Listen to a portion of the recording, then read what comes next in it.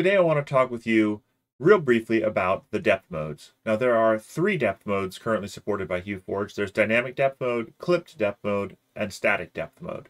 Now a lot of people don't know what these mean and what they are, so I'm just going to go through them real quickly and see how they'll affect your prints.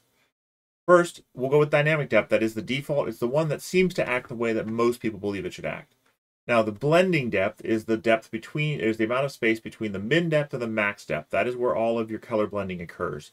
Your max depth was 4 tall and your min depth was 1 tall, you'd have a 3mm blending depth. So in any case, that depth is what changes. The min depth will never be changed. So if I drop this top slider in dynamic depth mode, you can see that not just the top of the mesh changes, but the whole mesh changes. It's as if we've shrunk the blending depth. And that effect occurs until we get this slider down below this slider here. This slider now is the top slider, and now it controls the depth of the mesh.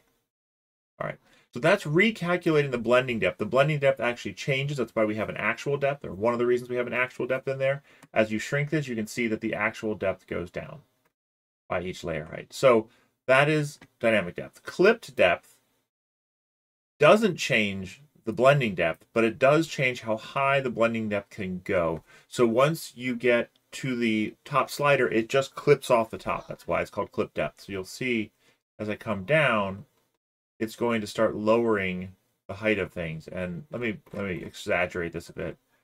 So it's coming straight flat. If I bring the wireframe on, you can see that these are flat peaks now here. And if I bring this up, so it doesn't change. You can see how none of the mesh below it changes, only this part of the mesh changes and grows, right?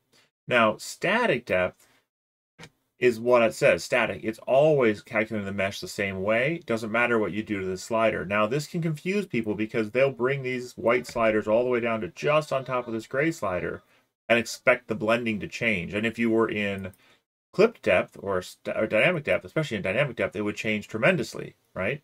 We'd get just a little bit of white over here at the very peaks, and we'd get gray over here. But even in clip depth, it wouldn't change the mesh calculation. So it would change the coloration a little bit. You'd see a change. It would usually a flattening of the color. You'd have less. As I bring this up, you're going to see that there's highlights in places that you didn't have before. But it basically stays very flat in clip depth mode. But in static depth mode, it doesn't care how tall this slider is. Nothing's going to change about the overall mesh. Basically, it's always acting as if this slider is all the way to the top. So that's how the 3 depth modes work. Dynamic depth changes the whole mesh as you adjust the topmost slider. Clip depth just chops off the top, and static depth leaves it the same. Hopefully this is helpful and helps you understand more about HueForge.